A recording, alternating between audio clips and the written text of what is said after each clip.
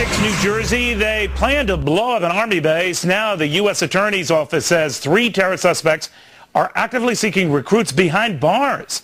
2 of the 4 Dick's 6 are accused of distributing jihadist videos and passing notes to fellow inmates.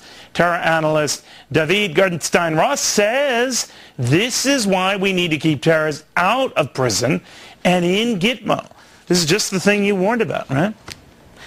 Yes. One of the things that is a concern here is that if you get these guys mixing with the general population, then for one thing there's a chance of them radicalizing other inmates.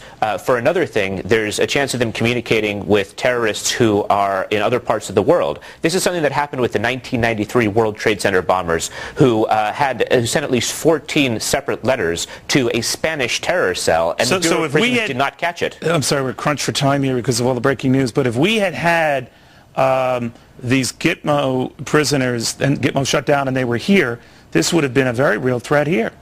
Yes, absolutely. Because for one thing, a lot of the Gitmo prisoners would be looked upon as role models by the Muslim population because of their notoriety. For another thing, a lot of them are going to be looked upon as being, frankly, more knowledgeable than the general inmate population in their faith. Incredible. David, thank you very much.